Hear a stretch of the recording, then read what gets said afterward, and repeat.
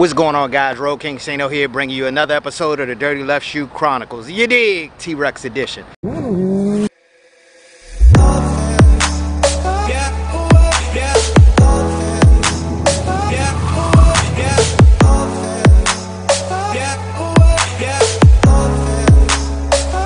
Let's get right into it, guys. This is the lithium battery upgrade. This is the battery that I went with, and I'm going to keep you guys posted throughout this process after it's installed and the performance and whatnot. And if this battery is what it say it is, I tell you, this is definitely a game changer. So stay tuned and I'm going to tell you why. So look what came in the mail today. We're going to skip the whole unboxing type thing and all of that, because honestly it's kind of played out these days.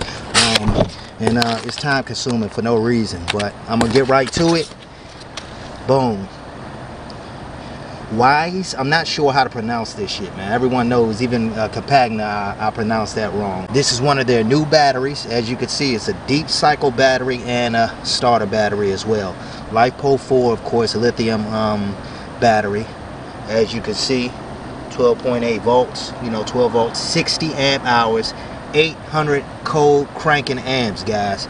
If this battery is what it says it is and performs the way the specification says that it should, this can be a game changer, guys. As you know,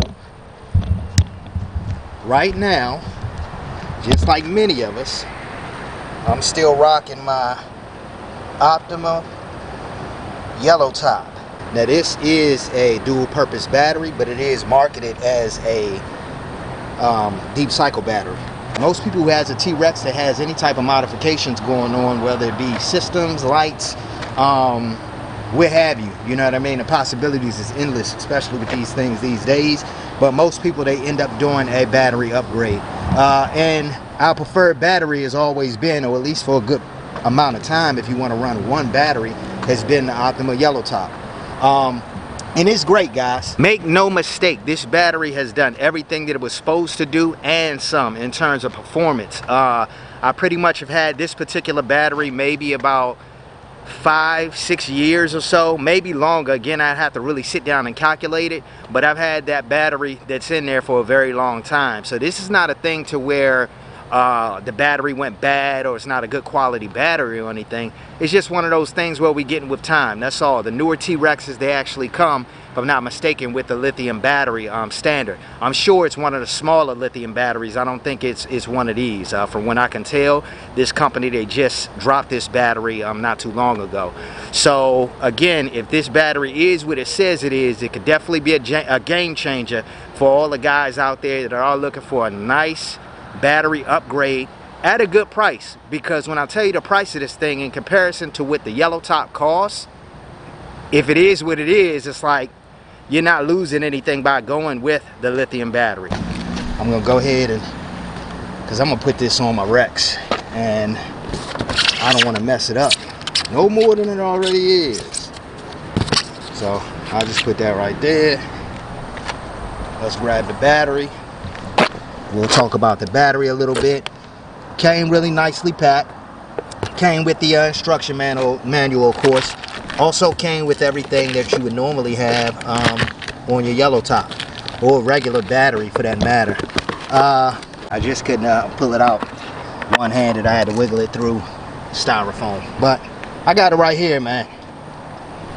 To be honest, like, this battery, considering the size and of course the technology, what it does, guys, this battery already just kind of looks amazing right out of the box. This thing can run a car. This is promoted to be a starter battery for any automobile and whatnot, dual purpose again. So it's actually set up for more or less like, commercial vehicles that's running winches and things of that nature, as well as running them. So who knows, if this battery is what it is, I might actually put one of these in a work truck setup. So we shall see. Right off back, I'm gonna give you guys a couple of specifications, and most of it is just gonna be battery comparison for battery comparison. Okay, so let's start with the Optima battery first, guys. So this is a D34 group battery, dash 78. This is a 12 volt battery, 55 amp hours, 750 cold cranking amps, guys. Weight, This is the big determining factor, and this is one big thing and one big reason why I went with this battery, or why I was curious about this battery, okay?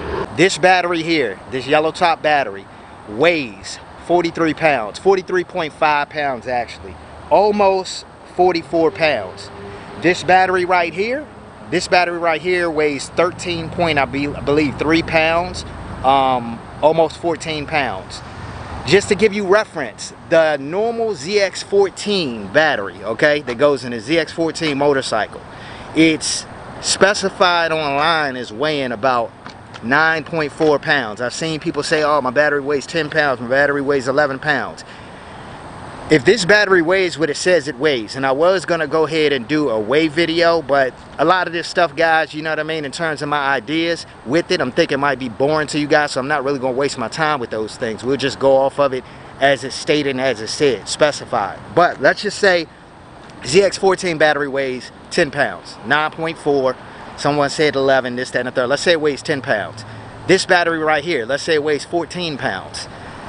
This new battery is only about 4 pounds heavier than your standard lead acid ZX14 motorcycle battery, and it packs a hell of a punch. At least it's supposed to. That's going to be determined, but as of right now, we're going to go with the specifications say, and with, you know, what they claiming, because reality is, I hope it works. If not, I'm sending that shit back. You know what I mean? So now let's talk some measurements, guys, because you're going to want to know, of course, if this battery will be able to fit in this setup. Length of this yellow top is 10.06 inches. Width is 6.94 inches, and height is 7.88 inches. Okay, terminals dual, of course, top SAE, deep cycle and cranking power, of course, dual purpose, up to 3 times longer life, 15 times more vibration resistance, virtually spill proof, mountable in virtually any position, maintenance free, faster charging, optimal starting power, 300 plus discharge and recharge cycles. Okay, nothing bad to say about this battery. Battery's been great to me. I haven't had any issues. I did have an issue one time where it seemed to lose its charge, and I was able to bring it back. I took it in, and I was able to slow charge it and bring it back. I got a lot of years on that battery. Now let's talk about this battery, guys, and then we'll kind of conclude this video. And stay tuned for the install. I probably won't make a video on the install, but stay tuned to the verdict with this battery, and we'll start running like some tests with it, do some highway runs, we'll crank the system up, things of that nature. Of course, you've seen the full LED setup, and we're gonna see what this thing can do. As you can see, 12.8 volt 12 volt battery. The big thing that you know between these two is amp hours. This is a 60 amp hour capacity. This is a 55 amp hour capacity, so you're getting 5 more amp hours with this dual purpose setup, with this lithium setup. Cold cranking amps. With this setup, we got 800 cold cranking amps, okay? Standard charge voltage for this setup is 14.6 volts.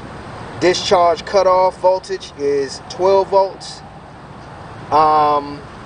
And the weight of this battery, guys, as you heard me say before, which is a big thing, the weight of this battery is 13.3 pounds. That's what it's marketed as. I'm not gonna put it on a scale or anything. I'm just gonna take it for what it's worth. Even if it's 14 pounds, that's still hella light compared to a battery that's pretty much 44 pounds or so. Let's talk measurements real quick. For measurements, length of this battery is 9.06 inches, width is 6.89, and height is 7.88. So this battery should fit right in this compartment with no issues, even from a height standpoint. By it being so light, I might not even have to use the top that I have for the battery tray. I'm gonna, you know, see how it mounts in there. I might just use some straps, you know what I mean? I'm gonna try and keep it as clean and keep it, you know, nice looking as possible. We don't want it janky. With the specs between these two, the biggest thing that I want to let you guys know outside of the weight and the honest to goodness reason why I went with this setup, and I'm going to talk to you in a later video about other companies out there, guys, that offer lithium batteries, but this battery, $299 on Amazon, $299 on Amazon, might be the cheapest dual purpose lithium battery setup for what we are intending to use it for out there. Okay, so this could be the cheapest battery on Amazon out there. Okay, these batteries, for people who have purchased yellow tops, they know you're gonna pay about $300, a little over $300, sometimes a little less than $300, but it's pretty much close to the same amount that you're paying for this lithium setup anyways. You see what I'm saying? So if this is what it says it is, this will be the better purchase and the better setup in terms of being able to run everything that you need to run and more, given the chemistry with this battery setup versus the Optima. Not to say that the Optima's still not good, but let's be real, guys. Lighter and more power is always better. Okay, so we'll leave it like that.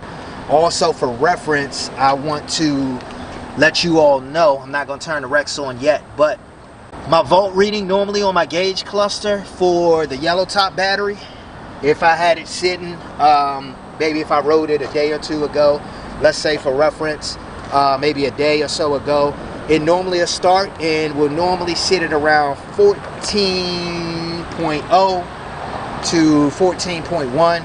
It'll drop down to maybe 13.9. But it kind of floats around that range, so it does hold a good charge. Anybody who knows these gauges and knows these clusters, you know, you can't take it for, you know, exactly what it is, but what it's basically saying is that it's holding the optimal charge. It's holding the charge that's suitable for what I'm doing. I don't have to really put this battery on a charger much, but I do have a quick disconnect lever that I use. It's right up under here, and I just take it and pull it over to the side, and it completely disconnects the battery from the unit, so I don't have to worry about any type of drain on the battery that might be coming from, you know, light setup system or some type of parasitic drain or something like that. So outside of that, guys, I plan on hooking this particular battery up the same way, and we're gonna see how well it performs. So stay tuned. It'll be a link for this battery in the comment section below, but please understand, I am not endorsing this battery and saying, oh, this is the greatest battery in the world or anything of that nature at the moment, because I have not tried this battery yet. I'm gonna try this battery, let you guys know my thoughts, and then it can be your choice. But it will be a link to the battery in the description. It'll be a link in this video as well as the next video. But again, I purchased this battery myself. No one sent it out to me. They didn't say, oh, could you do a review on the battery or anything of that nature. I did reach out, but I didn't hear anything back.